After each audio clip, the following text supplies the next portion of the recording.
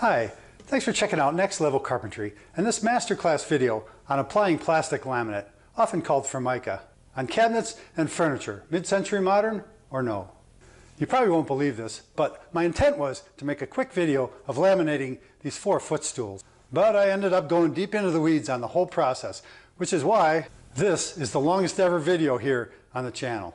Viewers should know that this video is intended for those who want to learn how to apply plastic laminate, not for those who want to be entertained and expect to be taught. There's a big difference between those two, you know. The former pay attention to what's going on and build their skill set. The latter post annoying comments about video length and/or lack of production quality. FYI, anyone who watches this whole video will know 10 times what I knew when I did my first plastic laminating work, making all the casework for an entire donut shop back in about 1983. So you'll be well equipped to get professional results when you tackle a project where you use high-pressure plastic laminate. Because there's so much information packed into this video, I made this list of timestamps to make it a lot easier for viewers to jump to individual parts of the process.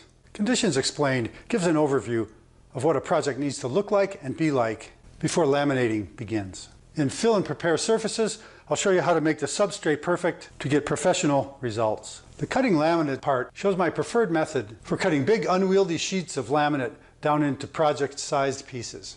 Prep laminate and apply contact cement shows small but key steps for successful laminating. At 5 steps in, applying laminate gives you insight into what to do and what not to do in the one-shot process of laminating surfaces.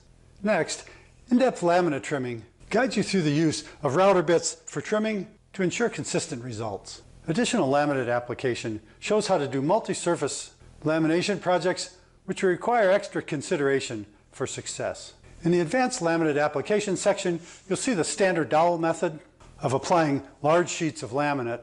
And as an added bonus, I'll show you a method that I've developed for working successfully with large unwieldy pieces of laminate. And I've never seen anyone else use my exclusive method, so I hope you'll stay tuned for that part. It should be a key takeaway of the video, which I think you'll see once you understand the process and its usefulness. The video winds down with the final filing and cleanup part, which is the last thing I did to the footstools that you see here. They're 100% complete and ready for years of heavy use as footstools in operatories of a local medical clinic. And I told you this video goes deep into the weeds. So deep, in fact, that Chip stopped by the shop a few times along the way to help out. So join us as I wade into this master class on applying plastic laminate. In my thinking, the laminating process starts where the building process stops. These are what the boxes that you saw in the introduction looked like before they had laminate on them. They're just made out of 1x pine with a plywood top, and I put gussets in the corner to hold some feet, but it's basically just a sturdy plywood box. These are extremely sturdy, they'll never fail that way. So as far as woodworking and assembly goes, these boxes are done. But for laminating with Formica or high pressure laminate, the substrate needs to have some properties so that it stays where you put it and doesn't fail during use. The first of those properties is that the surfaces need to be clean and smooth, flat surfaces need to be flat, and most important, I need to make sure there's not any voids underneath the laminate. I've got screw holes here from assembly. I didn't worry about those, and the laminate will bridge those, but if anything sharp ever hits the laminate over a screw head that's recessed, it'll just puncture through that laminate, kind of like an eggshell. Just it's hard and stiff, but if you poke it just right, it'll put a hole in it. All the corners and edges need to be very square for this to work out. You can bend laminate on a curved surface without any problem, but where there's a 90-degree corner, it needs to be 90 degrees, or else it'll get spoiled during the trimming process. So I need to make sure that none of these corners are rolled off with the belt sander. Everything needs to be very square for the flush trimming process to work. You'll see that later. The other thing is that there can't be any surface transitions in here. This looks smooth in the camera, but there's a ledge here. I made sure that these edges were just a little bit high because I want to sand those flush. If the edges were lower, than this surface, or if they're higher and you don't sand them off, the laminate won't stick going through that step. So this needs to be very flat and true without an interruption. I need to make sure that no screw heads or nail heads are sticking up. If these are sticking up, the putty knife will hit them. That puts a bump in the laminate and keeps it from sticking like it needs to. So things that stick up like this will get belt sanded down flat. Things that are recessed, like these screw heads and a couple dents in the wood like this, those need to get filled in before the laminate goes on. I make it a special point while doing joinery that edges like this are sticking up. You can see it here. It's just barely over. If this piece was short, I'd have to fill that edge and then sand it flush, because a step in the surface just keeps the laminate from sticking. The bottom edges here are square and clean. I'm not laminating these bottom surfaces, but I want the laminate to be trimmed off true. Here again, this edge is perpendicular to the surface.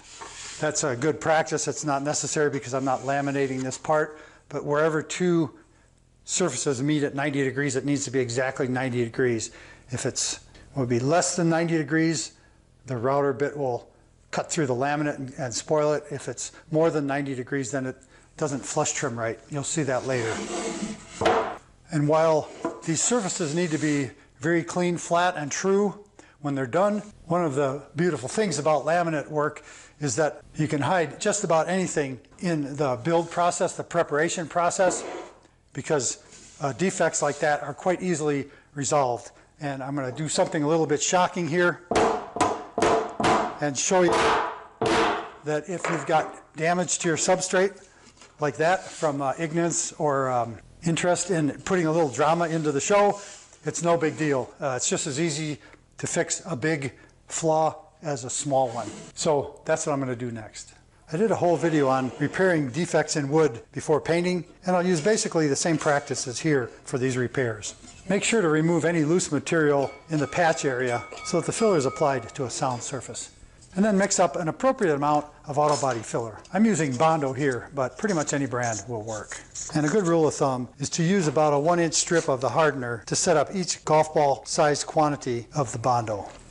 And then just mix it till you have a uniform, streak-free appearance to the filler.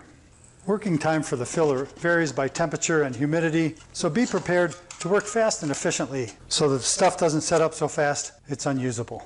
I make sure to push the filler way down into the irregularities of this dent in the side, and then on each screw head I push the filler in to work out any air bubbles that might be stuck there in the head of these Torx drive screws. The key here is to push the filler down into the screw heads to work out any air bubbles, and then make sure everything is overfilled, because it's easy to sand this off later, and if it's underfilled you'll have to do a second coat to bring the surface up flush. And you can see here that I used too much hardener and talked too much, so the rest of this batch will go to waste because it's too stiff to work into these defects. I made up another batch here, and I want to show you a little trick for some repairs where you need to build up a square corner. And that trick is to use a bit of masking tape as a form. It's real easy to do, just kind of smear it on there. I'm going to fold this edge down a little bit. Then I could just work the filler down into that spot. It's fine. I want it to actually push that masking tape loose a little bit. But the goal is to overfill that noticeably so I don't have to do a second coat. So I'm making sure that that whole corner is overfilled. And that'll just set up like that. And I'll try to work quickly and fill some more nail heads and defects before this batch kicks off. Nice 1x pine is a little difficult to come by these days. There seems to be a shortage of this sort of thing. So the pieces I was able to get for this project, it's real good wood, but it's been in the rack at the lumber yard for some time. That's why it's so beat up. It's not from me being a klutz in the shop, although it might appear that way. But the whole idea at this stage is to work quickly and efficiently to minimize waste when a batch of Bondo kicks off too prematurely.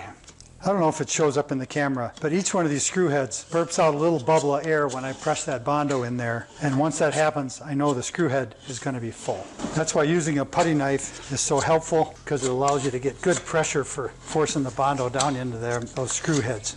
because I'm going to use a belt sander to sand these repairs flush and make sure that the Bondo is good and hard before I start sanding so it doesn't just come up the belt. Here I'm using a fresh 80 grit sanding belt and use a slow belt feed to remove the excess filler so that the only filler left is the stuff that's filling the defects. Now I can easily pull off my masking tape form and go to work. And you can see how this belt sanding action quickly removes all the filler except what's left in the defects that I'm filling in the first place. If you want to learn more about handling a belt sander for work like this, click the link in the upper right hand corner of the video screen. It will take you to a video I did dedicated to the topic. And it's important here that the workpiece be clamped firmly and securely so that the belt sander doesn't toss it across the room. And I make a special point of keeping the belt sander on the main flat surface of the side of this box so that the surface remains flat while sanding. If I were to turn the belt sander around the other way and sand off the edge, it'd be too easy to roll that edge and make it out of square. You can see a bit of metal showing through here. That tells me that screw head was sticking up a little bit and the belt sander sanded it flush. While that's not desirable, I want those screw heads to be embedded. But if they do stick up, sanding them flush like this eliminates any problems they would cause when laminating. When it comes time to sand the top of this stool that had the big gouge in the edge, I pay a little extra attention when sanding along the edge to make sure I end up with a nice square corner. I use a pencil mark to draw squiggle marks on the top, and you can see when the pencil stops, it shows that the edge of the side is sticking up. And that's a good thing. If the surfaces are flush, the pencil will go from the top across the edge of the side without stopping. And what I don't want to see at this point is the reverse, where the pencil would draw lines on the edge and bump into the top, because a situation like that would mean the edge was lower than the top and I'd have to fill the edge to bring it up flush. As it is, now that the Bondo's cured and I've got these squiggle marks drawn, I can sand off the top of this box so that everything is flush and all the corners are exactly 90 degrees. I sand till the Bondo is flush with the surrounding wood surface and when the pencil marks are gone. No more, no less. Between sanding fresh Bondo and pitchy pine, it's easy for the belt sander belt to get plugged up. So I use a belt sander cleaning block as often as necessary to keep the belt clean so that the cut is clean, predictable, and efficient. Once upon a time, I thought that these cleaning blocks were gimmicky, but truth of the matter is they really do extend the life of the belt as well as its cutting efficiency. So time spent cleaning belts pays off immediately with faster sanding performance. I use the same process to flush the top edges of the sides with the top of the plywood top on this box. Drawing the squiggle marks shows me how far I need to sand until the two surfaces are flush. The way the pencil point bumps into the edge shows me that I've got a little way to go. And I use the same belt sanding technique, keeping the main part of the sander on the big flat surface and then just running it off the edge and back on to extend the flat surface of the plywood top out to the corner over the edges of the sides. The main point is to make sure the piece is secure enough so that you can apply significant pressure to the belt sander while sanding the edge flush to the top. I try to keep a low running speed on the belt because the faster it goes, the more it heats up, and the more it heats up, the more it gums up. But the right combination will give you quick results sanding without a lot of frustration. And with those squiggly pencil marks there to help, I can sand off exactly the right amount off the edges, because once the pencil mark is gone, the edge is gone, and I can sand it all that it needs, but no more. Sanding the ends of these boxes is pretty similar to sanding the top, where I use a pencil mark to draw squiggles to show how much the side is sticking past the end, and that guides me so that I sand off just the right amount. And you can see here on this end where the face and the edge are perfectly flush because the squiggle mark goes across with no stuttering like in the middle. The difference there is very minimal, but the pencil mark highlights it so that I can get a nice clean job of the sanding process. And that quick bit of sanding leaves these repairs looking just like they should. The edges are crisp and square, flat and smooth, which is exactly the right condition of the substrate before laminate. And now I've got just one more end to do on this box to finish it up. Once the pencil marks are gone, I know I'm done. Well, that last bit of belt sanding finishes up that part of the preparation process. I can see all the corners are crisp and clean. Here's the gouge I put in there with a hammer, smooth as can be. Close your eyes, you can't tell it was there. And so that just about wraps up the prep work for these. And every laminate project is different. Whatever mid-century modern type work you're doing, the things are going to be different configurations, etc. These have the benefit of being small. If I was doing a large tabletop, there's a few other things that have to be considered in the process, but the last thing I do before taking the next step and applying laminate is to take a putty knife with a clean, crisp edge and just kind of scrape the surfaces. And I know everything's good here because I use the pencil mark, but if there's any edges or screw heads sticking up, they'll click loudly when you do the putty knife test. And you don't want any little bits of sand or dirt or gravel embedded in the wood. So I just go once over all the surfaces to make sure there aren't any outstanding issues before taking the next step. But I hope you can see with that the type of prep work that's necessary for good final results. I don't want to go into making a special mock-up with errors like out of square corners and dips and stuff just to show you how it looks when it doesn't work. But this shows you what it needs to look like so that it does work. And now I'm going to go back to the future and show you the process for cutting the pieces of laminate for these stools, which I've already filmed. And then we'll jump ahead to the past when it comes time to start the lamination process. So stick around. I'll just take a minute here to ask that if you like the kind of content you're seeing with this in-depth masterclass on a somewhat uncommon topic, that you'd consider subscribing to Next Level Carpentry if you haven't already. You'll find a lot of long format videos like this where I really go deep into the weeds to give you steps that are necessary to get professional results on projects you're working on. And as a subscriber, you'll be noticed each time a new video is uploaded. Plus, it'll help me towards my goal of hitting 250,000 subscribers by the end of 2020. It's a little bit of a stretch at this point, but with your help, I'll get there. It should be obvious that I'm shooting the video in a different sequence than I'm producing the video. So these boxes, you've already seen them get final prep, but they're not prepped yet here. But this is the time when I'm going to cut the laminate sheet down into sizes. As you know, I've got 4 of these boxes to do. Each box gets 5 separate pieces, so I've got to cut 20 pieces of laminate out of a 4x8 sheet of the material. And I've got my cut list here, and you can see it in the screenshot. I do this cut list in SketchUp, and I make each of the laminate pieces a separate component so that I can arrange them on the sheet sizes that this material's available in. For this project, I wasn't sure that I was going to be able to get everything out of a sheet that was 30 inches by 120, or if I was going to have to buy a 48 by 96. And when you go to buy laminate, it comes in sizes, and whatever the supplier happens to have in stock is what you're going to choose from. And so I want to find 2 things out with this cut list. One is, what's the smallest sheet I can get? And then what are my options if I can't get the sheet that I want? And that's what happened here by making these pieces just the right size with a little bit of overhang on all the edges. I could get everything out of a 30 by 10, which is a standard sheet size for making countertops.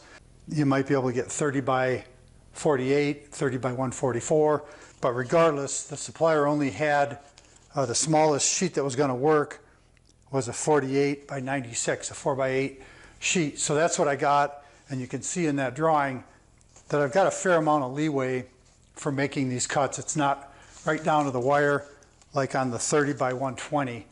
There was one little scrap left over on that sheet.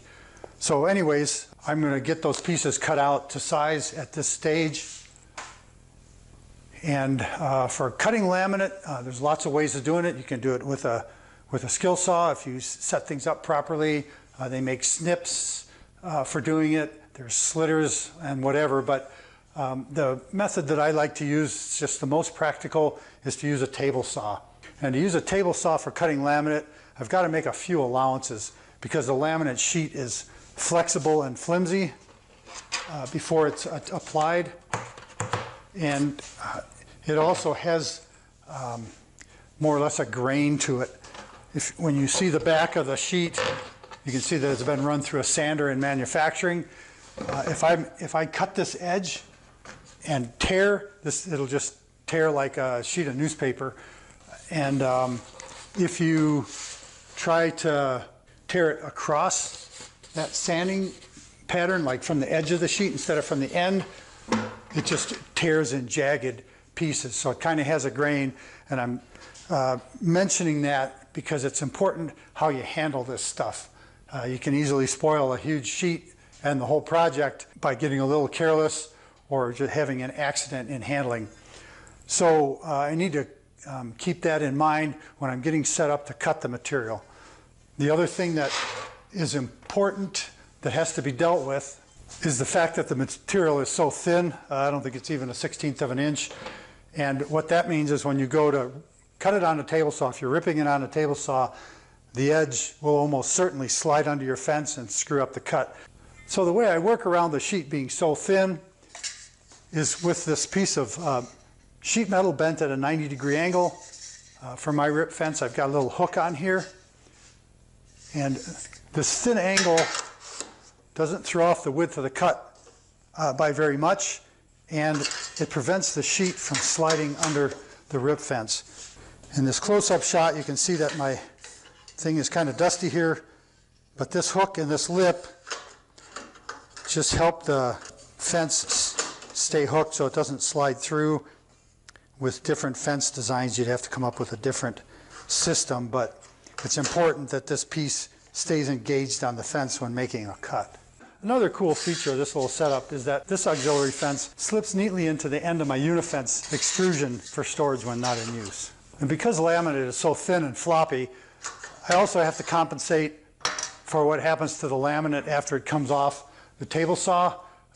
People that have a outfeed table, dedicated outfeed table, don't have this sort of problem. But for my shop, with all the versatility it needs, I've got to have a different setup. So I've got a roller stand here, and then I just use another piece of sheet goods as a temporary outfeed table. It doesn't have to support much weight because the laminate's light, but it just has to control it so it doesn't fall down and tear or anything while I'm making a cut. So with this auxiliary table and that auxiliary fence strip, I control the laminate during the cut. So it's a lot easier to manage. I'm using a 60-tooth crosscut blade in the saw with a blade stabilizer, which probably isn't necessary, but it can't hurt. And then I'm using a zero clearance insert for making these cuts. Just keeps everything under control and clean during the cut. You can get away with less of a blade and less of a zero clearance insert by just using a little caution and maybe a slower feed rate while cutting. So that's my setup for making these cuts. And I'll say that if by some chance I had to start out with a 4x12 sheet or a 5x12 sheet and I could make an initial cut, I would probably do that by using a skill saw or circular saw for making the cut. It's kind of a different setup, and I'm not going to go through it here, but the bigger the sheet, the more unwieldy it is, the more likely it is to get a tear in there and spoil something. But for this project, this setup is going to handle it. I'll use my little blue Atlas Showa Smurf gloves for handling this stuff because it's a little bit slippery on the top surface. And similar to cutting other sheet goods, it's always helpful to lay things out ahead of time and make an initial cut to reduce the overall size as quickly as possible in the process. So that's what I'm going to do. If you've not bought laminate before, what you'll find out is that the suppliers store it in racks, either on edge or laying flat. But when you purchase it, they'll roll it up tightly like this for transport. And when they do it right, they put a slip knot in that little loop there. So you can just pop that loose. But keep in mind, there's a fair amount of tension in that roll, and you don't want to just let it fly because it can flop and react and tear. So hang on to the stuff. Just let it uncoil at a reasonable rate and you'll be just fine. When I'm just doing a project and not shooting video, I don't always take this step, but I'm going to just do a rough layout on here with a pencil so that I can pre-cut the sheet and make sure that I'm not missing something by being distracted by shooting video. So I'm just going to sketch the pieces out on here. On my cut list, I've got, I need 8 pieces, 9 inches by 12.5. I'm just going to figure those at 14 inches long, 10 by 14, because I've got plenty of extra material. Like I said, because I had to buy a 4x8 sheet. If I was using the 30 by 10, I'd have to dial this in a little closer. But ultimately, if I can end up with a sheet that's a half inch bigger in both dimensions, width and length, than the surface I'm covering, that's just perfect. So I'll just do this layout quick here before I make an initial cut to hack this piece down.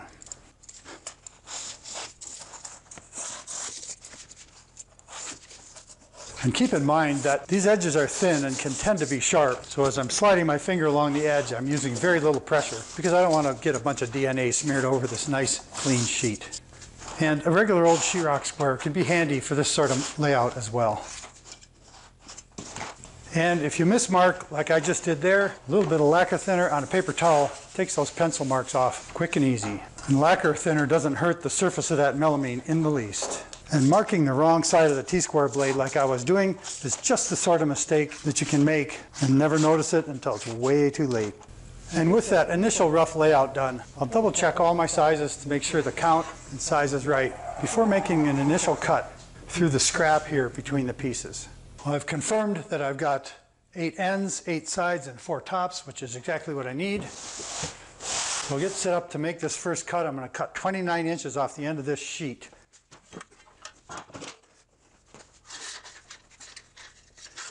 Rip fences is set at 29. Get my Smurf gloves on here.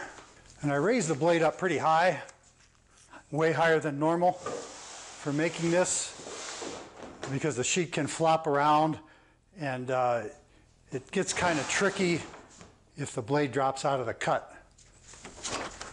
The blade height's about 1 inch. And if the sheet was any bigger, I wouldn't be able to do this, but I can here. And keep in mind, this really isn't a finished cut. I'm cutting these pieces way extra big. My only goal is to chop the end of this off. And I'm just doing this to show you it's possible, because there's a lot of ways this can go wrong. And if you're new to it, probably better off using snips or a skill saw.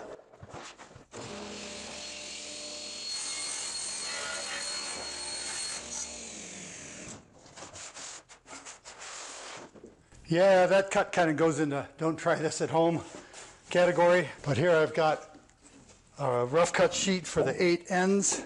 And then here's the 4 tops and the 8 sides. Next cut I'm going to make, I'm going to cut the 20 inches off this side. Final answer, I'm going to cut this down to 40 inches first.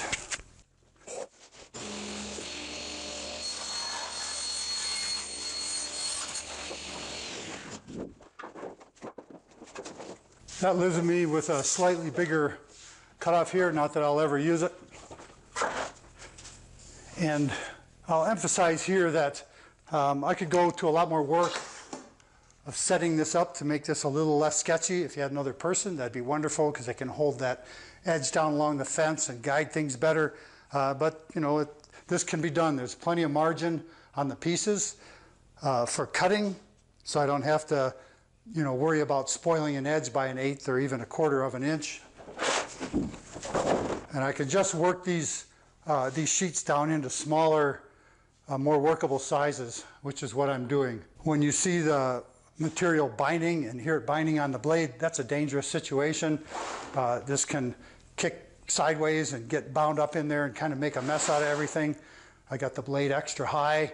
If you have a blade guard in there, or a shroud for dust collection or something, that's just going to complicate matters.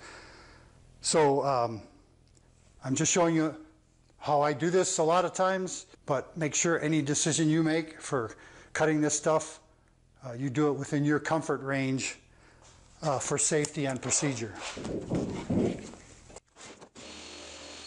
And I just keep breaking the bigger sheet down into a smaller one, making sure that I've always got a straight edge along the rip fence.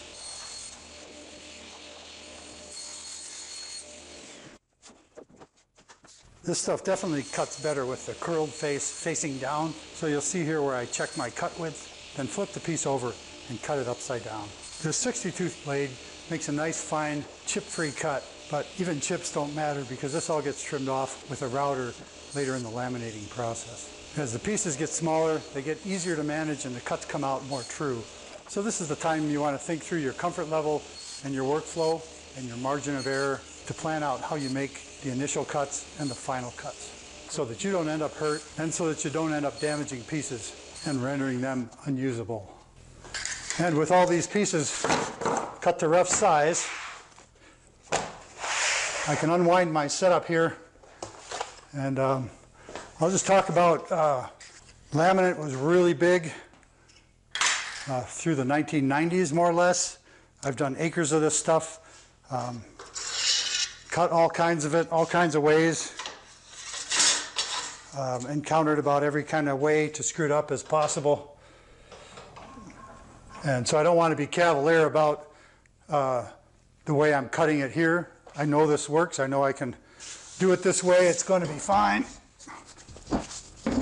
But I'll emphasize that whatever measures you take, just make sure you're safe primarily and are comfortable with the steps you're going to use to do this. If I made a bigger outfeed table, that would be one thing that would help.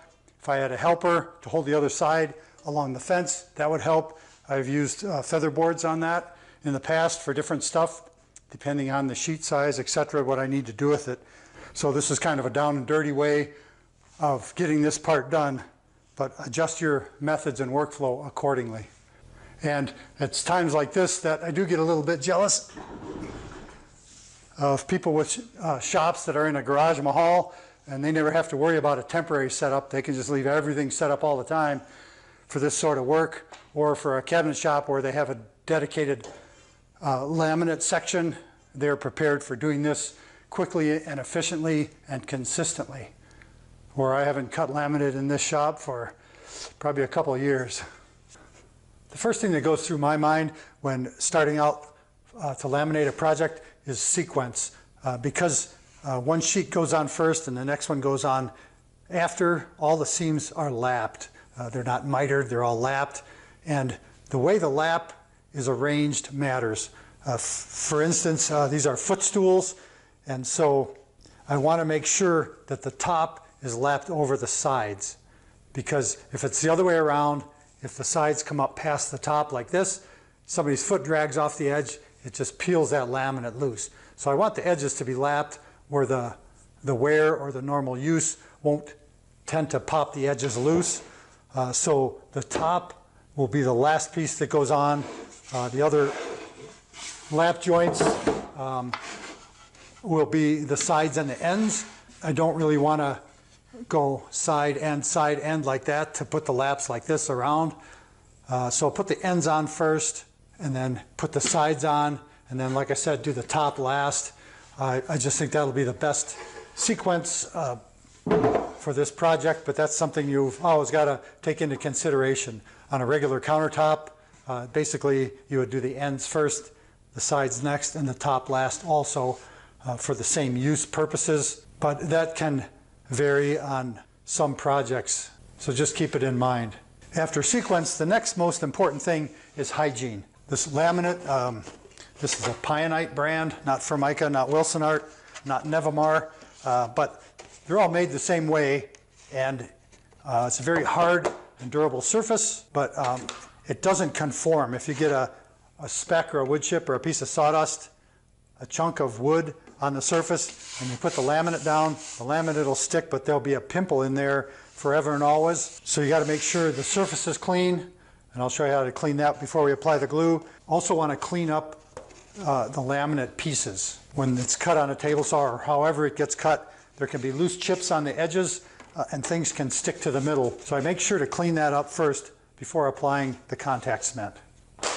Cleaning up the laminate before applying glue is very simple, but you want to have a good system and be methodical about it, so 100% of the surface gets cleaned up. The best way I've found to make sure everything is clean and to remove any loose chips is with a sharp putty knife. and one viewer in particular is going to recognize this putty knife. The first thing I do is to clean up the edges, and I do that just with a simple scrape.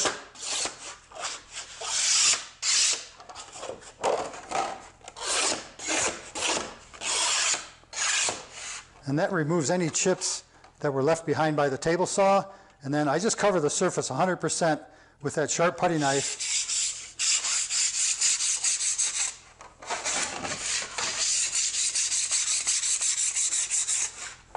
And that removes any chips that might have got embedded or stuck to the surface. And the process is just that quick and easy.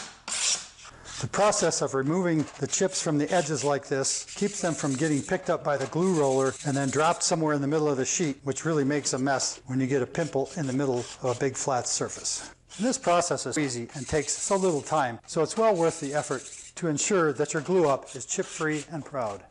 And every once in a while, I hear a little click, and I know that I've loosened up a chip or a chunk that was stuck on the back of this laminate. And it probably doesn't show up too well in the camera, but that sharp putty knife actually does bevel that edge just slightly. You can see these little bits that come off.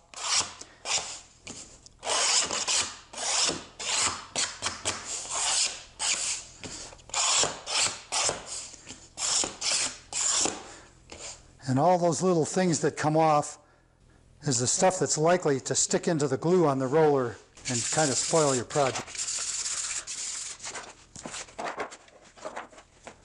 So the time spent cleaning up those edges and the backs is time well spent. Like I mentioned about the sequence, I'm going to do the ends of these first. So I'll do the same cleanup prep on the ends of these, except I'm not going to scrape the edges. I want those to remain sharp and crisp. So it's just a matter of giving the ends a quick wipe with that sharpened putty knife, just to make sure there's nothing stuck on there or embedded in the wood. On bigger surfaces you can scrape. On smaller surfaces the wipe is usually pretty good, and as long as your knife blade is straight and sharp, you can hear a distinct tick when it pulls something off that surface that you didn't want there. And I'm only scraping the ends right now because after each sequential piece of laminate, the next surface to be glued and laminated needs to be scraped clean at that point, just to make sure that nothing's getting stuck on there or embedded in that surface in between the steps. Well, it's a good thing I titled this video A Master Class for Laminating, because otherwise I'm not going to get much grace for going this far into the video before actually getting to the laminating part. But here we are. When I do this laminating, I like to use contact cement. Some people use spray adhesive. There's different types of contact cement. There's a solvent-based, and this one's a water-based. I started out way back in the day using the solvent-based stuff and lost plenty of brain cells working with that, but the solvent-based stuff is great. It goes on thinner. It doesn't skim over as fast. It's got a real long shelf life in the container, and it's thin and it's easy to work with, and it holds like crazy. So I've got this 3M Fast Bond, bought in a gallon jug.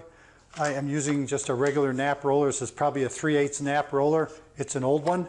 When they're smashed down a little bit or a shorter nap, they're a little better. Using roller pan, and actually an old roller pan liner that I've used before for this glue. That's all good. When I'm in production mode, I like to do as many surfaces at the same time as I can. Like on these boxes, in production mode, I'd glue and laminate both ends at the same time so that I've just got one drying trimming cycle in between. But when I'm in teaching mode, I'm going to try to do it so that it's a little less hectic, and I'll just do one end at a time because there's enough going on with the process as it is, and I don't need to get into all the extra steps that it takes to be able to laminate two opposing surfaces at the same time. So it doesn't take a lot of glue, but that lid can get very tight because it's contact cemented on. See if I can get it off with these without breaking it. That's pretty good, and I think it demonstrates that contact cement never really does get hard like wood glue. It's thin and rubbery, so it never does get brittle and flake. But you can see it there. It's about the consistency of evaporated milk. Not that I use evaporated milk that often, but that's about what that looks like. And putting this stuff on is kind of like rolling paint, not a whole lot different. I like to get the roller good and saturated, but not so much that it's running off the roller. I'm going to put these boxes down here on the footstool so you can see what I'm doing. And over the years, I found that the best place to apply the adhesive to the back of the laminate is just by turning it backwards on the surface it's going to end up on. So I'll just roll the contact cement on here. You can see it goes on like kind of like milk. I want to have a full coat. I don't want to leave streaks and globs. But I don't want to starve anything for glue either. It needs to have a nice, evenly rolled on surface like that. Any chips that get on this surface at this point are going to be there forever and always unless you see them and pick them off. But that's what properly applied water-based contact cement looks like on the laminate. And I'll do the same thing on the wood surface. In this case, often you're using particle board or MDF to laminate to, sometimes plywood. I don't like plywood because it's kind of splintery. And that's all it takes. I'm trying to minimize the amount of glue. The camera battery died as I was finishing up that last side, so I'm going to do another one here. Just kind of rolling off these edges here, making sure that I don't have streaks or dry spots. Just a nice even coat. On a larger surface, you can roll in two directions to get even distribution. But this is a case where more is less. Generally, you don't want too much on here. I try to minimize the amount of glue that runs off the edge. You can see I got a little carried away there. So I'm just going to take that sharp putty knife and scoop that off while it's wet. Got a couple drips down there on the stool. But that's a nice even application of glue. With an even application like that, I get consistent drying so they don't have wet spots or dry spots. They're drying out of sequence. I got a couple little crumbs there that came off my fingers. Get those off the surface here. And that looks good. I just set these aside to dry. It's kind of interesting to me that there are adhesives and cohesives. And contact cement is a cohesive because it only sticks to itself. So we're putting this stuff on wet, like this, and only when it's dry is it ready to stick together. Got a few chips on the edge there from the belt sander. I'll make sure those don't end up in the soup here, or in the sausage, I guess. But I'm just getting these rolled out. Clean up these edges. And last but not least, I'm going to leave these pieces big like this. I cut them extra wide just because I could. I had extra material. I wasn't worried about it. But you can see how much I'm going to have to trim off on these sides and on the end. So I'm going to leave these big just so you can see that it's possible to trim that much off. But when I do the rest of the sides, I'm going to re-trim those pieces down to a size that is a little closer to the actual finished size. So I'm not having to route off all that extra. I intended to do that before I got to this stage, but spaced it out, so here we are. And production shops that do nothing but laminate all day long will generally spray this glue on, adhesive, cohesive. You got it in a gun and a pressure pot. But you kind of have to have a dedicated spray area, and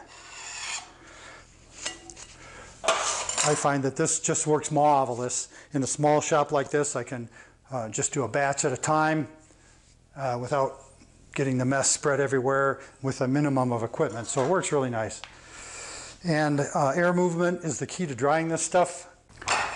And I want to minimize that air movement. So I made this just sheet. It's like plastic cardboard. And I put it over the roller pan like so. Minimizes air movement in the pan. It doesn't skin over. But this stuff here is just out in the shop with air circulating, and it'll dry that glue off.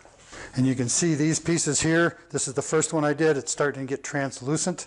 And this is the last one I did. It's still milky. So when everything looks like that spot, it's good to go. Because the wood is somewhat porous, the contact cement is tacky and dry here. This is about ready to go, but this milky stuff, anything that's milky like that, just won't stick. There's no cohesive about it. So I'm going to stop the camera here for a while, let this dry, because nobody likes to be accused of being as boring as watching paint dry. And that applies to watching contact cement dry. But I will take a minute here while that contact cement is drying to remind viewers that in the video description is a link to an Amazon influencers page for Next Level Carpentry, where I list the various tools and supplies you see me using here. Those are at the same low online price you expect. But Amazon pays small ad fees to Next Level Carpentry for purchases made through those links. So if you need this stuff and you can't find it locally, go through those links. It helps support the channel, and I appreciate it. So here we are. Dry glue, dry. I kicked the furnace on to kind of speed up the drying process and have some warm, dry air blowing across these. And in the meantime, I want to talk about router bits. I've got two bits here. They're both 1/4-inch shank with large bearings. That keeps them from gumming up so bad with the contact cement on the edge. This first bit is a flush trim bit. The bearing and the cutters are the same diameter. I'll be using that first to trim off the excess laminate around the ends of the stools. And then I'll get into this later. This is a 22.5-inch bevel bit. Still got some glue on there from the last time I used it. But those are the two bits I use to do the job of trimming the edges of the laminate. Another tool I'll use, I might as well describe it now, is this knife file. I had a heck of a time finding these, but these are available through McMaster Carr. It's got a very narrow triangular profile. There are teeth on the edge. This acts like a saw blade. There's no teeth on the back side, so filing into an inside corner, you only file the surfacer after, but it's got an aggressive but smooth cutting action, which is perfect for laminate. I switched to a 1/4-inch collet and this Bosch router, and I'll chuck up the flush trim bit first for the initial trimming. I want about, a good 1/8 of an inch of cutter exposed there.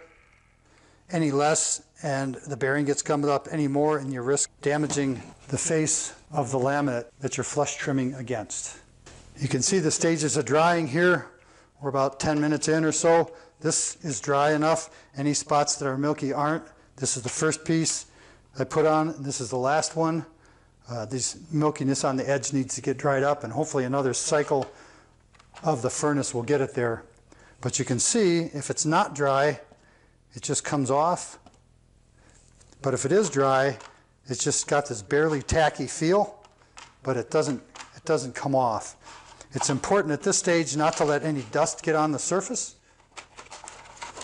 because just a thin layer of powdery sawdust will keep these two from sticking together.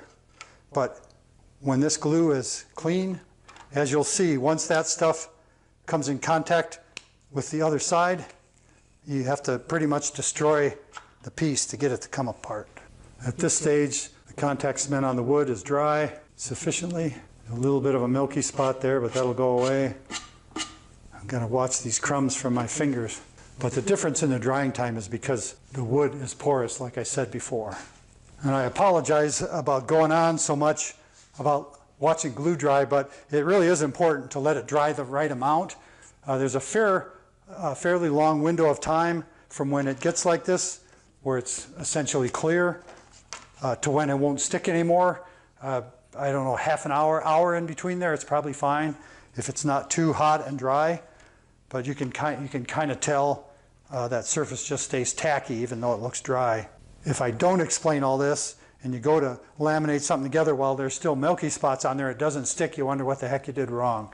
So I just want to make sure that all that is clear, and I won't bother you again with this explanation on the subsequent glue sequences. In order to speed this up, I put the shop fan and the furnace on it, and it took less than 5 minutes to get this stuff all uniformly dry. No milky spots to be concerned with, but then it's still just tacky enough to use. So we're good to go. It doesn't really matter which piece of laminate goes on which end. All the glue is in the same drying cycle, so there's not a problem there. And I'll work down here on this footstool again, just so you can see what's going on. And because I made these pieces plenty big, I don't have to be very careful about the alignment. There's no pattern on here, it's just a straight neutral color. It doesn't matter which way the sheet lays out. So they're both dry, like this. I got no nibs to be concerned with, so I'll just lay this sheet on here and flop it into place. Just like that, that's all it takes. And you can see that that is just totally stuck, even with just light hand pressure like that. Now I'll take a J-roller and roll this out. And because I've got so much extra on these edges, I've got to be careful. If I roll way out here on the edge, I could crack this. So I just want to put pressure, concentrated pressure on the corner, like this, just a slight angle down all the way around the edges. And that really sets the adhesive right there at the corner. And then I just use firm pressure in the middle. The bigger an area you have to do, if you're doing a whole countertop, you have to really concentrate on getting even pressure everywhere. But on these little stool ends, that's all it takes. And if I wanted to take this piece off, it would destroy either the wood or the laminate in getting that off. That's how the glue sets once it's dried to the right level. I'll go ahead and flop the rest of these on there. I've got this kind of big wob of glue on the edge there, so I'm going to make sure that gets trimmed off. Just stick this on like that. Quick roll around the edges, just a slight angle on the roller to bind up or to really force the pressure on that edge.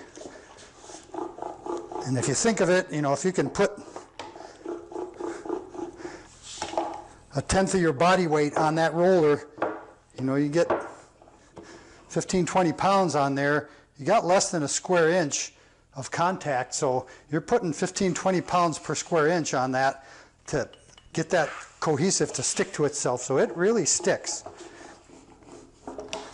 And it sticks right now.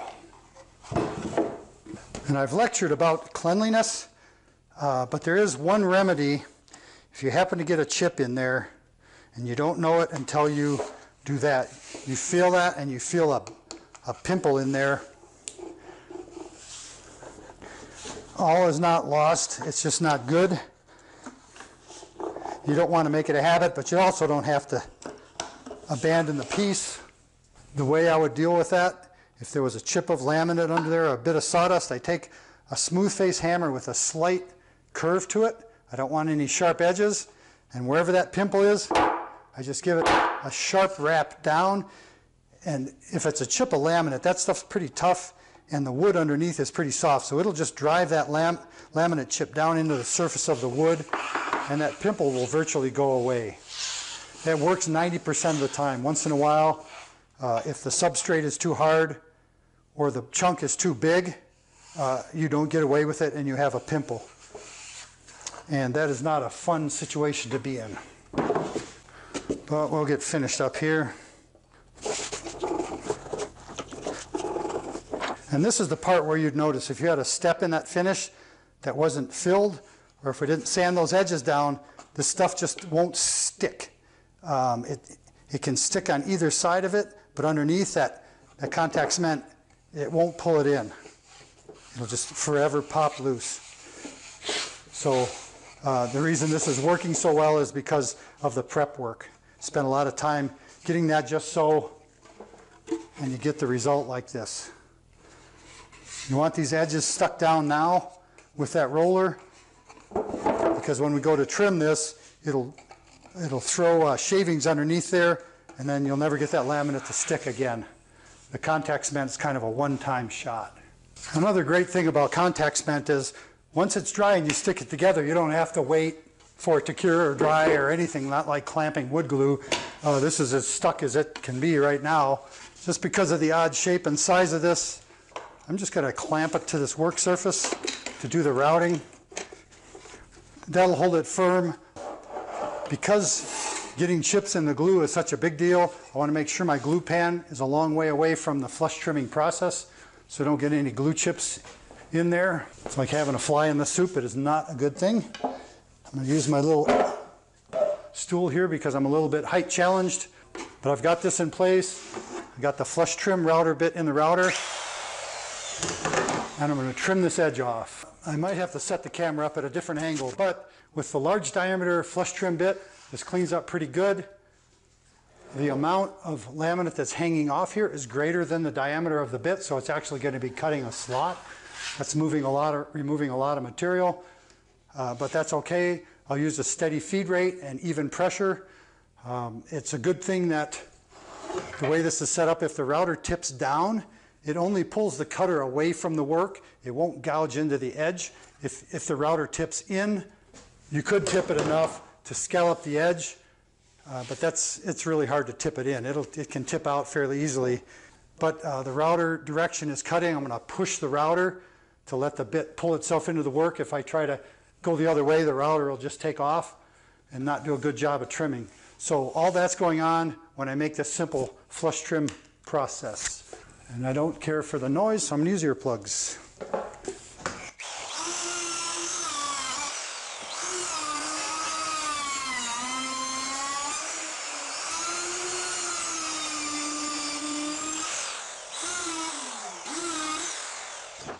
And it really doesn't take much more than that.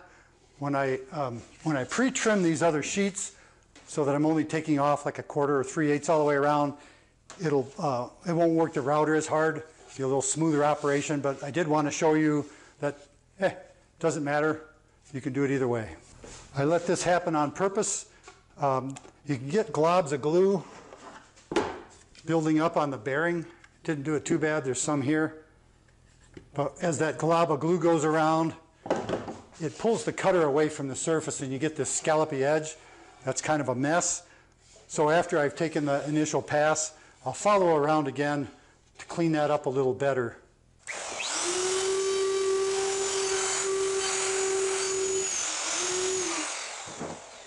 And if there's sticky chunks, you can always use a putty knife to clean those off, so that the router does a little better job of trimming. But in this case, it wasn't too bad, and the next couple of steps will clean this up just like it needs to be.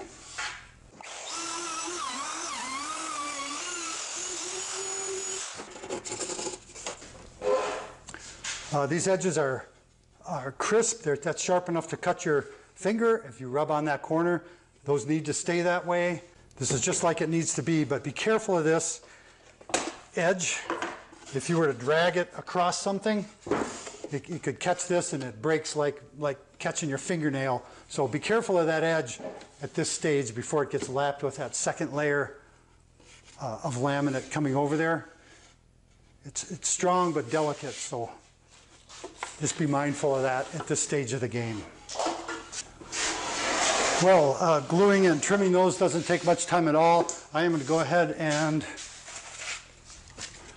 trim the pieces for the other ends down, and then I'll go ahead and get those glued on and show you how much better the routing goes with the smaller pieces, but I'll pick it up then. I need exactly 7.5 for the sides of these boxes, so I'm going to go 8 1/4, and that'll give me 3/8 of an inch margin around, which will be less trimming with the flush trim bit, but still be enough margin so I don't have to stress while positioning the pieces on the contact cement. Using the same logic, I need 12 inches of length on these ends. So I'll cut them at 12 3/4 to leave 3/8 inch for trimming all around. And I think you'll agree that it's a whole lot easier to trim off that excess material with a table saw than with a flush trim bit and a router. Well, it's second verse, same as the first. I got Chip going warp speed over there, re-scraping the edges of those small pieces after I trimmed them, cleaning everything up, blowing away the dust, scraping the other ends of the boxes, blowing all the dust off of that, and then applying the contact cement to all those surfaces to let it dry. And it's amazing how fast that guy can work when he's properly motivated. I told him once he gets that done, he can go home for the day. So he's really getting with it. Nice work, buddy. Appreciate it. Should be all good to go and ready to route when you want to get up off that stool and get back to work, huh? We'll catch you later. All right, Chip, I appreciate it.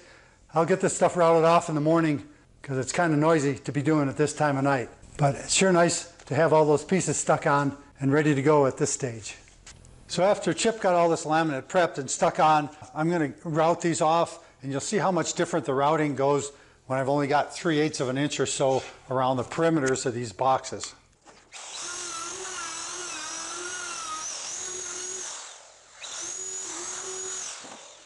There's still little globs of glue and stuff on the sides here. As long as they're not too big, that's no big deal. I'll just clean that up with the next step. I'll mention a couple more things while I'm thinking about it. If glue builds up on the router bit bearing, it makes the edge cut trim lumpy. So just take a sharp putty knife or a razor knife and roll that bearing, and it'll loosen that glue up. If you've overdone the glue, or if you're using a solvent-based contact cement, it's more glommy. You can always spray this flush trim bit with a healthy dose of WD-40 when the bit is clean, and that'll keep that glue from building up and sticking so much. You can see some of that glue build up here. I let it do that on purpose. It's kind of glommy. Sometimes you can just let the router bit spin free and that stuff will fly off of there. And other times it just needs to be scraped off. And a quick pass with a glue-free bit cleans that irregularity off in no time.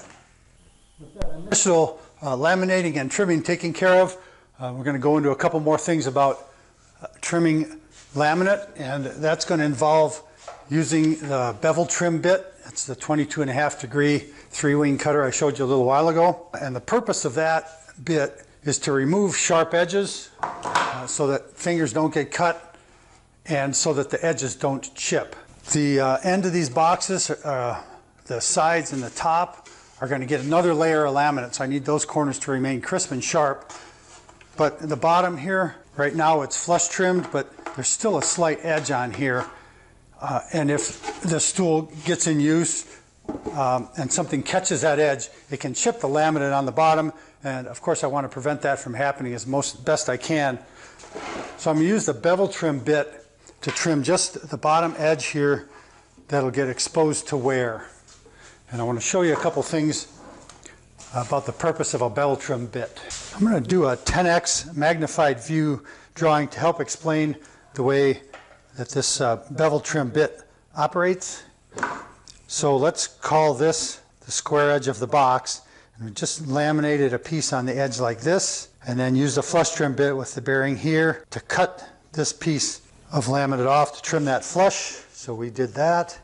So this is where we're at now with this layer of laminate on here, and this laminate is sticking over just slightly, which is what I'm trying to show here. So on the other 3 surfaces of this box, I'm going to belt sand this so it's perfectly flush, and the square corner moves from here to here. But on the bottom of this box, where I've got the 3/4 inch wood here and the laminate here, I want to trim this off with that bevel trim bit. And if I trim it like this, there'll still be a little square edge right here that can catch and chip. So the goal is to trim just ever so slightly into the wood at 22.5 degree angle like that, so that it goes from laminate just to wood before it turns that 90 degree corner. That way when something like a shoe or a threshold on a door goes here, it deflects off the wood before it gets to the laminate and tries to chip it off. And the way you adjust that where this cutter goes is by changing the height of the bit. The farther down the bit is, the more that takes off. So I'll experiment starting out very slight and dropping the bit ever so slightly until I get the perfect depth setting to trim off all the laminate and just the slightest amount of wood. And I might as well explain this here and now regarding the other edges.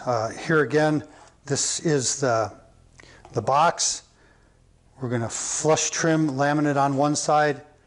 We're going to lay another piece of laminate over the top, and then we're going to flush trim that off also. So we'll have this, and there's generally, when you're done flush trimming, there's the slightest amount, just a couple thousandths of an inch of laminate sticking over, but that's the part that will tend to make this chip. So again, we're going to use the 22.5 degree bit and cut this off, and when it's a laminate to laminate seam or edge or corner, I'm going to take that bit and set it so that it takes all of this off and just the slightest bit of that square corner. And that eliminates that little catch point that tends to chip the laminate. And this is why having square corners here is so important. If this corner is out of square, I'll exaggerate here. If the corner is out of square, this laminate gets trimmed like this after it gets belt sanded.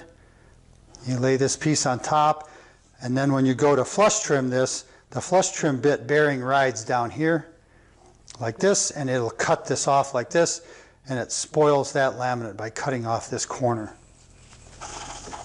If the joint goes the other way, here I'm exaggerating again, the side laminate gets trimmed like this. You put the new second layer of laminate on, now the bearing rides down here like this, and this gets flush trimmed here, leaving an even bigger catch point on here, and that needs to be filed back manually so that it's not a catch point. So that's why square corners are so important. I hope my little almond board drawings here help you understand what we're doing at this stage of the game. And I'll point out that on the square corner example, the difference between just enough and a little too much is just a few thousandths of an inch. So things need to be really crisp, clean, square, and accurate to not spoil this piece of laminate when this piece gets bevel trimmed. If you have a choice, err on the side of not enough, because you can dial this in with a file, which we'll do as well. So I adjust that setting a couple times until I get the depth just right. So now the laminate is beveled along with just the slightest margin of wood, so that this edge won't catch and chip the laminate outside of extreme situations. Once I've got that bit depth dialed in and the router locked, it takes just seconds to put that protective bevel on the bottom edges on all 8 sides of all 4 stools. And it's important not to make this bevel cut on these edges. You can see there's a gap in here. If I had to put another piece of laminate on this, there'd be a gap, that corner wouldn't meet. So it would be a very large mistake to run that bevel on anything but this bottom edge. I realize that these steps are probably getting a bit tedious, but they are important, so I'm going through this deep in the weeds so that you know what to expect and what you're going to need to do to get professional results. Now that these bottom edges are all beveled, they're not going to snag. I don't want to flip this piece over and try that, because this edge is good from the flush trimmer, but it's not perfect. This will stick up a little bit. You can see there's globs of glue on here, and in this case you can see from the squiggle marks that that laminate there is actually sticking up just a little bit, mostly from this glue making the flush trim bit bearing not ride right on the wood. This end is better, but still there's little things on there that catch. Same thing on the sides of the box here. And the way I'll deal with that, again, is with the belt sander. I don't need to be so dramatic with pencil marks to emphasize that, but I do want you to see why I'm taking this next step. So to get the laminate flushed up and these edges, corners cleaned up, I'm going to switch back to the belt sander. There's very little material that needs to be taken off here, so I've switched to a 100 grit belt for a less aggressive cut. I make sure that the sander is staying mostly on this surface, and I just extend it out to pull that edge off of there and flip the box around, do the same thing on the other side. You'll see it doesn't take much at all. I want a fine cut belt, but not a dull belt, because I want to shear that off there. The mistake to make here is to let the belt sander go forward and tilt it. If this edge gets belled off, that laminate will never stick down when we glue the sides on.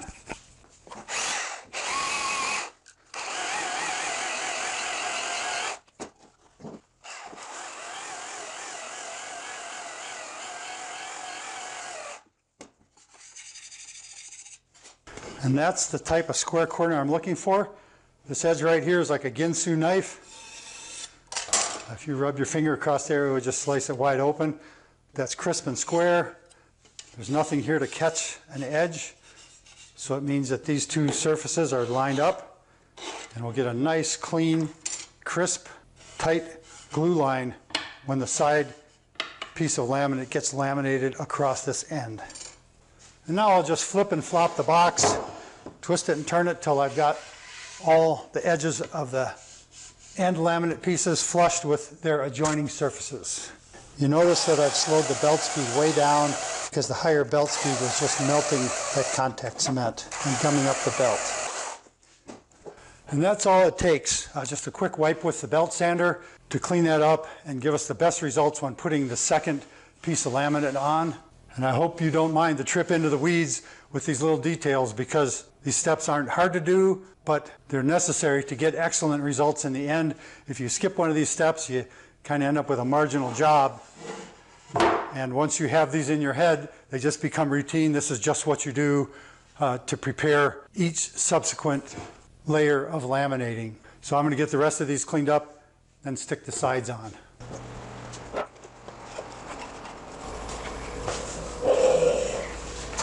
Well, Chip offered to come back for this routine bit of applying contact cement to the first sides on these boxes, because this is basically third verse, same as the first two.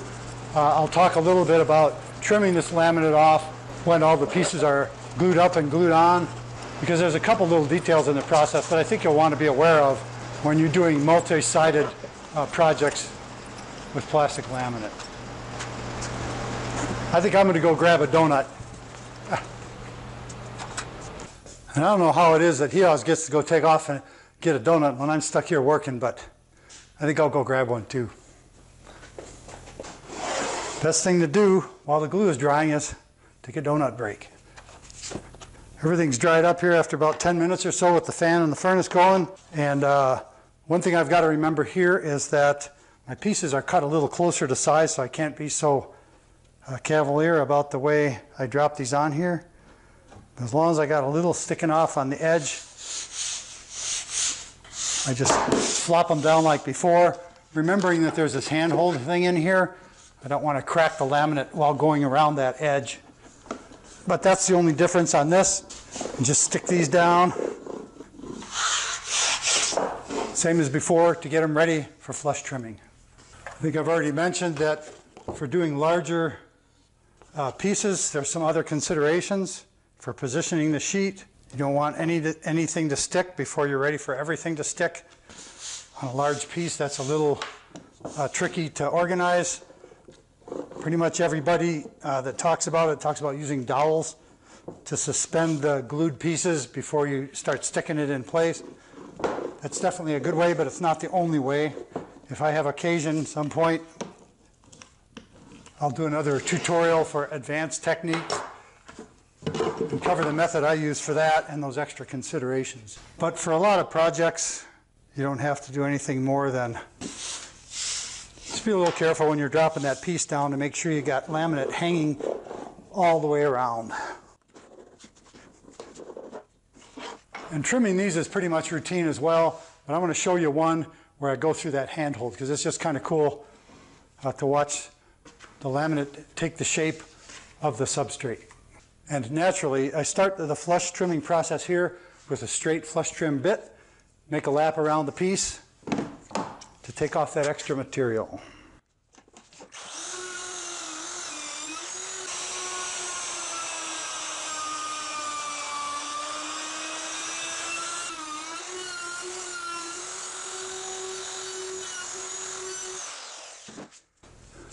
And obviously there's nothing to that. Now I have to think through what's going to happen on each of these edges. The bottom edge, like before, it's not getting laminated on the bottom, so I'm going to use the bevel trim bit at the current setting that I used on the ends to trim this bottom edge. But the bit's probably set a little too deep for trimming a laminate to laminate corner, so I'm going to leave those go. Naturally on the top, it's going to get the belt sander treatment.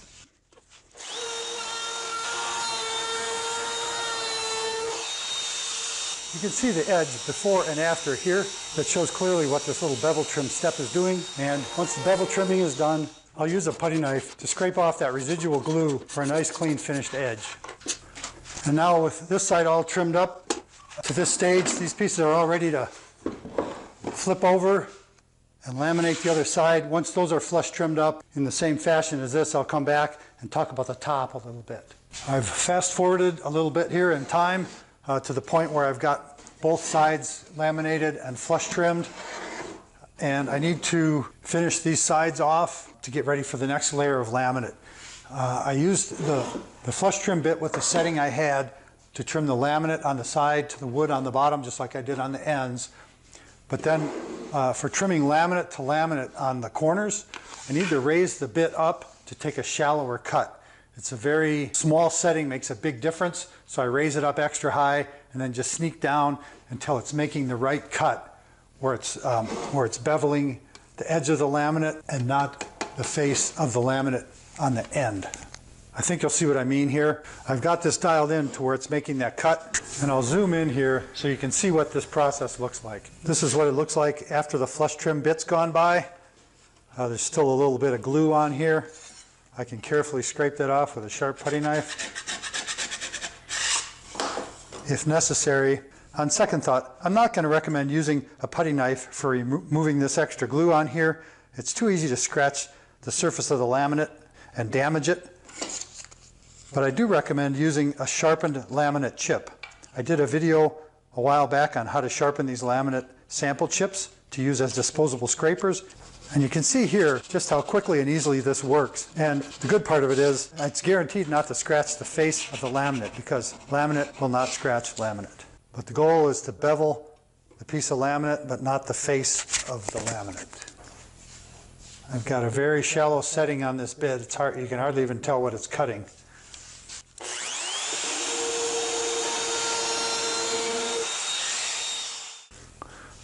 And you can see right here that bevel bit is just barely touching the face of the end piece, but it's cleaned this off and you can see the transition here. And that almost imperceptible transition is the cut diameter of the router bit.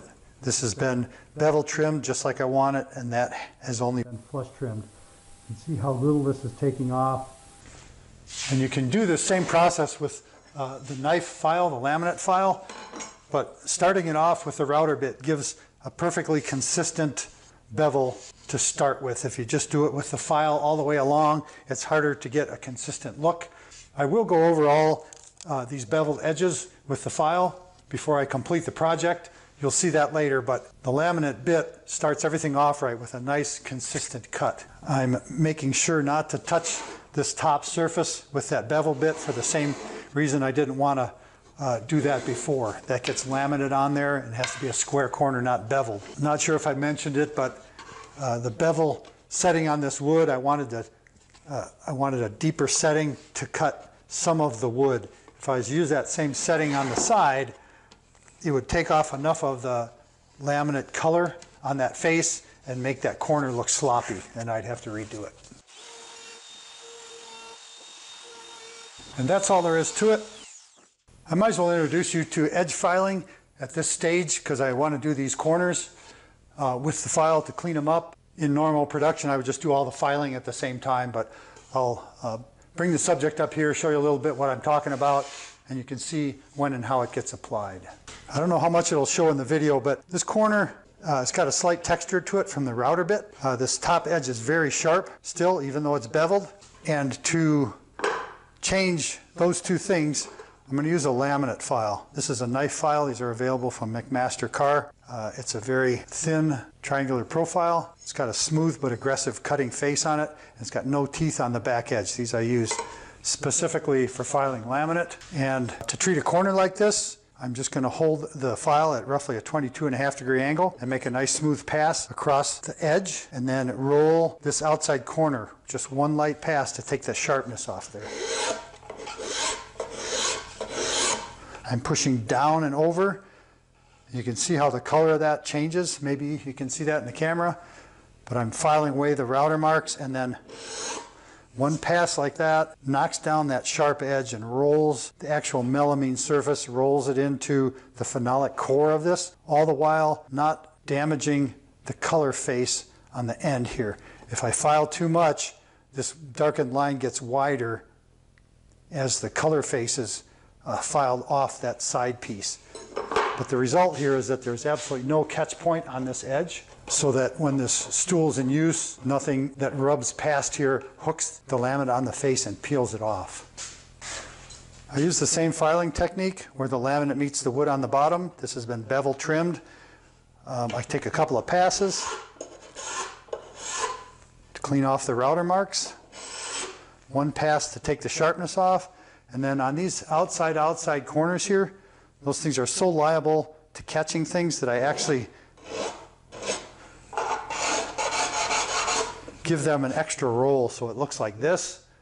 That's not the desired look, because I like to make it crisp and sharp and square, but those things catch so easy and tear the laminate that I take this preventative measure and file that. For curves like this, I just use a smooth round file.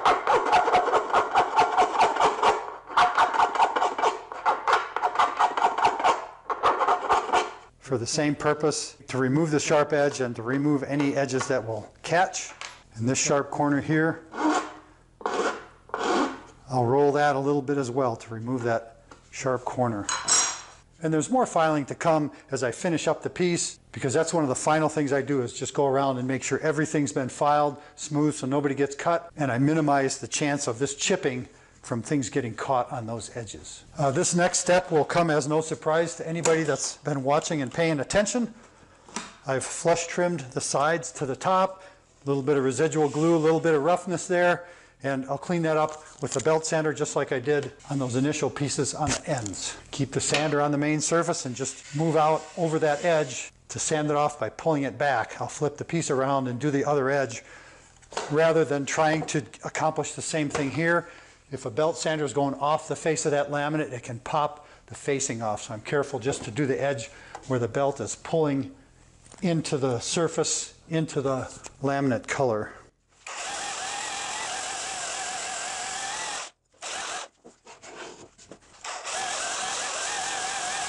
When this bit of glue is gone, I know it's flush, but keep in mind it's real easy to tip the belt sander at the end and round that corner off, and you'll be hating life. You can see how little it took to get that cleaned up. I was going to fast forward through this whole section, but there's some other stuff I thought you might find helpful. For all these surfaces, it's not quite 32 square feet, 4x8, 32, probably around 28 square feet. I'm using maybe a strong quart, 3 pints of this contact cement. A little bit goes a long way. I've scraped all these surfaces with the putty knife, make sure there's no chips. I've scraped the edges of this, you saw me do that. And just rolling this stuff on here, nice, quick, and easy. On these, I'm kind of going 2 different directions just to get the edges and try not to slop too much on the edges. So that works out. You can just set these pieces aside to dry. And I wanted to mention that because these edges here are the edges of a pine board, and this is the face of plywood, all this contact cement lays on there, dries, soaks in about the same amount.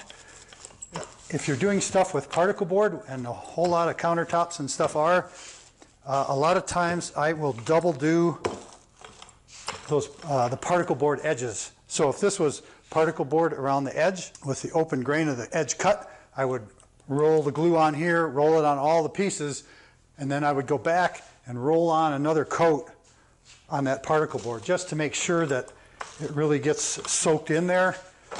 It's important because with particle board edges, there's a lot of stress on edges. Anytime the laminate's going to chip, it's generally on the edges. So you want to make sure you got plenty of glue there. And if you just do one coat on a really porous surface and it soaks in, you're not going to get the same bond performance from that as you will if that porous material is really well saturated with the contact cement. It takes just a little bit more, one more pass on those surfaces, but it's worth it. And that being said, it wouldn't be beneficial to add another coat to all this wood. More doesn't really help. It makes the glue joint on the edge where the laminate comes together, there's just a thicker layer of that contact cement in there. If you double coat this stuff so it's not necessary, that's the point where less is more. But with particle board, less is less. So wanted you to have that piece of information. And I think that's about that. And show you a couple things when I'm applying these pieces of laminate. I wanted to cover a couple of tricks for doing a large surface. So I'll just kind of pretend these pieces are bigger than they are. And show you a couple techniques on that when this glue is dry enough to be put together. Woohoo! Now that I'm done applying the contact cement, I'll mention a few other things about cleanup. I'm scraping the excess off here just because that tends to gum up the router bits when I'm cleaning that up, so it's nice to have the majority of that off. I've got a lot of glue smeared on here. That'll clean up with lacquer thinner. You'll see that after a bit. But I did want to mention that I've used disposable stuff here.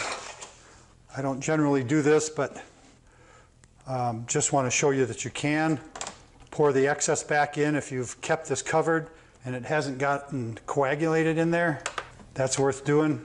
Of course, if you got any chips in that pan in the process, you wouldn't want to do that because you don't want to be putting chips in here in the bottle, and you could never filter them out effectively. The roller itself is shot. Even though this is water-based, there ain't no cleaning this thing up. I just pull that out of there,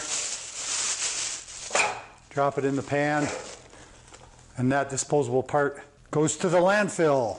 Part of the cost of doing business. The roller itself has got some wetness on there.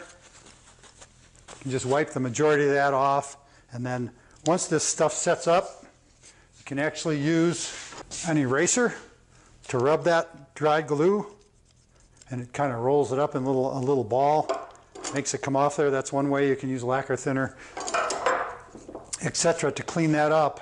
But other than that, the water-based is wonderful because it doesn't stink the shop up. It doesn't skin over and stuff. I mentioned some of those properties before. It is rather expensive. I haven't checked on this lately. This stuff I've actually had this in inventory for like 4 years. It's fine in the bottle, but it's rather expensive. You might have to order this stuff online. I know I did last time because no local suppliers carried the water-based, only small cans of the solvent-based stuff. Anyways, that's that. I'm going to let this stuff dry and carry on. Well, I've fast forwarded again to the point where all this contact cement is all nice and dry, no milkiness, just translucent contact cement. And I'll show you the way that I put on a piece that's actually this size. I've got enough margin all the way around, so I can do this just like before by aligning the edge, just making sure I got room on the ends and the side. Flop it down, good to go. A quick roll around the edges seals them up, and then good pressure throughout the top sticks that contact cement together forever and always, just like it should be. And I'll flush trim this later.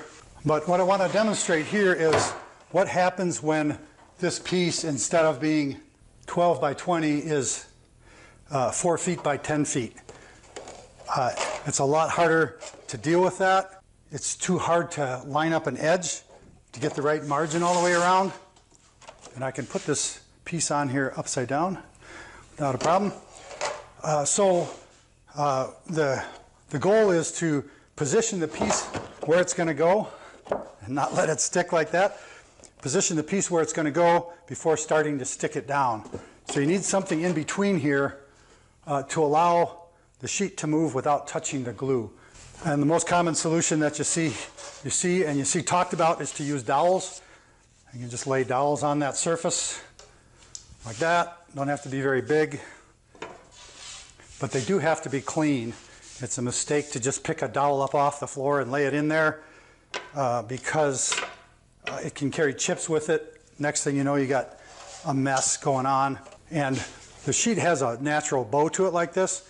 So if I have the dowels going the way of the bow, it can touch in the middle, in between the dowels. So I would generally put the dowels at 90 degrees to the bow in that piece, lay the piece on there, do all my wiggling, and then pull one dowel out, stick a corner down where I know it's good, make sure the opposite corner is lined up. I can still move this piece a little bit, so I know this corner over here is good, so I'll pull the middle dowel out and stick it. And once you've stuck that much, you're pretty much done.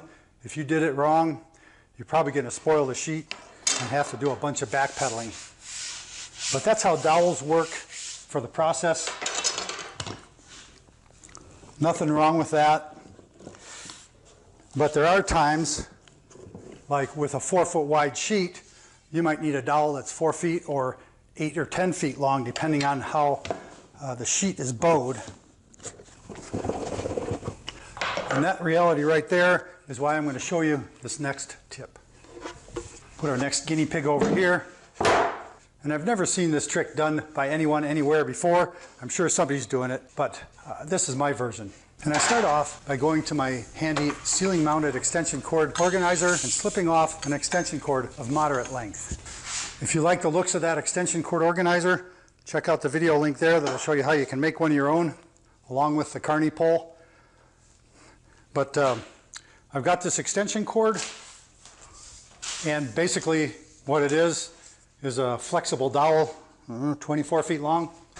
Like the dowels, I want the extension cord to be clean, so I'm just using a little lacquer thinner on a rag, and then I just snake the extension cord back and forth across the project.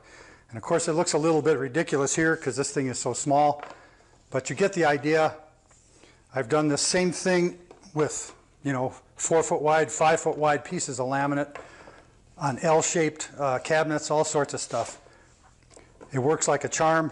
The one thing you got to make sure is that you keep the plugs on the same side. You don't want to have to pull a plug through under that laminate. So as long as the extension cord is clean and it's laid out like this, you can just drop your piece of laminate on there. Nothing's going to happen. You can wiggle it around and do everything you need to do, and it operates the same way as a dowel. I just start pulling the cord off on one side, stick down a corner that I know is good. I can just pull the cord out the rest of the way, and my piece is stuck in place. No muss, no fuss. And it doesn't take much imagination to see that that little secret there will work on pieces of virtually any size and any shape. And one extension cord will take the place of a whole bunch of dowels, and it can also be laid down very close to itself, weaving back and forth. You get a 100-foot extension cord, and you could cover up an amazing piece where that'd take quite a bundle of dowels, and you don't always have dowels on a job site, especially if you forgot to bring them one day. And that day you might think of maybe using an extension cord instead. Anyways, so there's that pro tip. I've got one more piece to stick on and do some routing. And it's just as easy to put that cord back where it belongs as it was to get it down in the first place.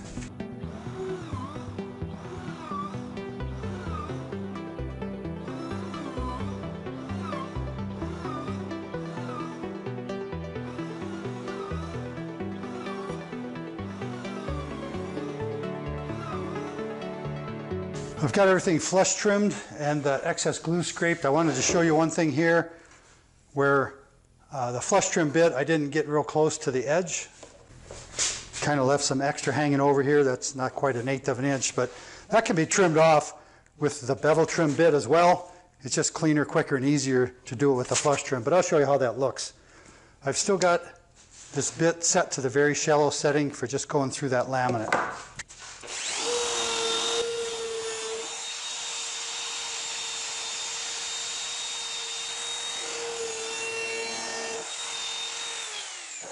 And with that, you can see that bevel trim bit is capable of taking off far more than I've left here, but the less it has to remove, it just makes a quicker, cleaner, and smoother cut when you do it. And Chip's long gone for the day, so I've got to finish bevel trim routing these tops all by my lonesome. Something I neglected to mention all the way along is make sure that your router base is perfectly clean. If you have a grit from sandpaper stuck to the bottom of that disc or anything, a little piece of metal or sand or dirt in there, and you go and laminate these edges, you'll have a nice little scratch going all around those surfaces. And don't ask me how I know that.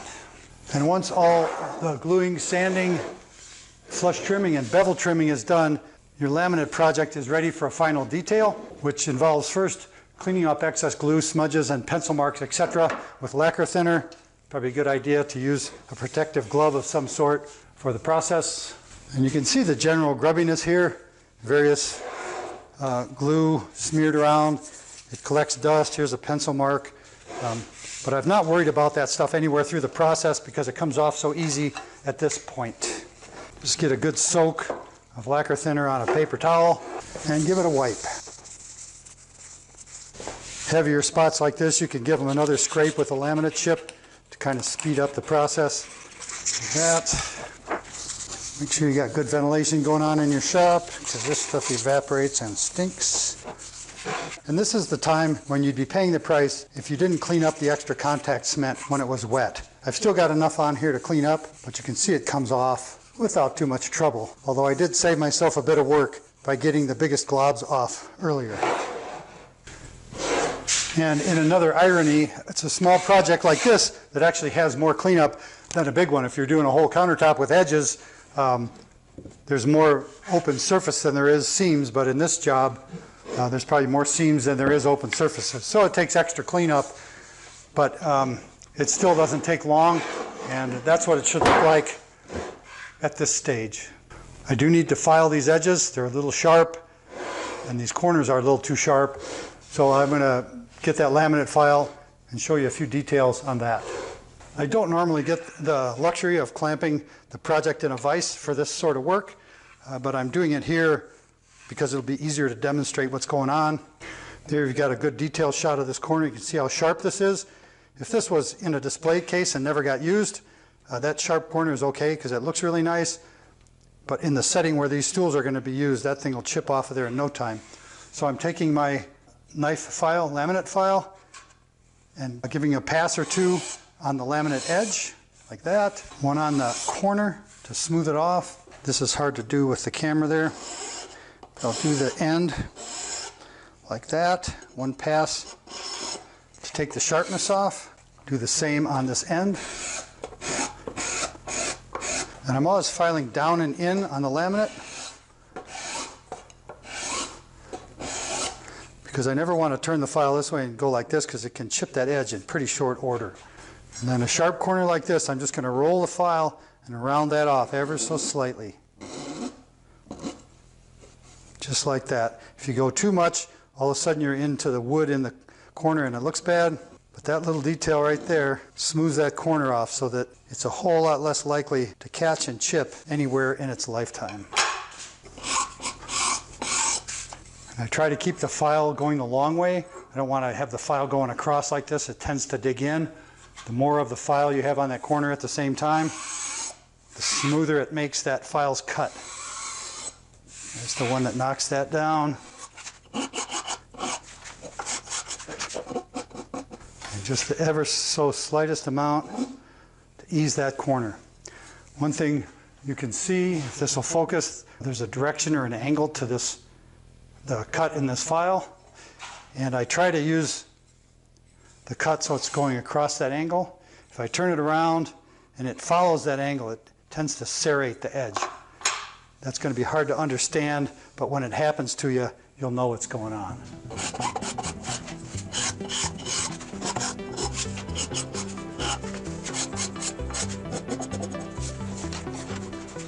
And that little bit of filing is, to me, the final step in a laminating project. We've gone through a lot of gears to get to this point, but I hope that you've learned tips in here that make your laminating work go quicker, easier, with less stress, and better results in the end. After an hour and a half, I'm now back to the spot where I was when I shot the intro to this video, but now you know what it takes to get professional results like this with plastic laminate. Long videos like this are possible in part because of the list of patrons here who support Next Level Carpentry through Patreon. Everyone on this list goes above and beyond with a pledge of support to the channel, which I really appreciate. To express my appreciation, I continue to build a library of in-depth, behind-the-scenes videos that these folks have access to as patrons of Next Level Carpentry. As I see it, it's kind of like a good magazine subscription. Lots of content for a good value. A big part of that good value is the fact that patronage income mean that no ads run on the videos in the library, so patrons get to watch video series like the Master the Joiner series that I did without any interruption. Sweet as a self-licking ice cream cone, isn't it? I hesitate to admit it, but I'm tired of talking, and you're certainly tired of watching. So, for now, as always, until next time, thanks for watching. And I guess there is a bit of irony here because I'm using a laminate chip for scraping chipped laminate, and Chip isn't here to use the laminate chip for scraping those laminate chips. That's kind of confusing. Maybe that's why he went home early.